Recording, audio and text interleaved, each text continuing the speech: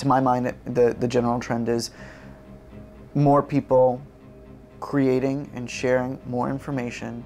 That's what's happening online, and that's a true information revolution. Technology can fit into education in so many different ways. I think that there's ways to make education and learning more fun.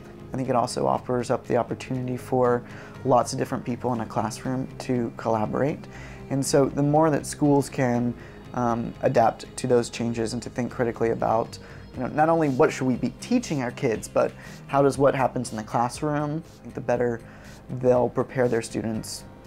Education is everything. I mean, what we teach our kids and what we teach ourselves is incredibly important. This is the information that equips us with our abilities to make good, responsible decisions as global citizens.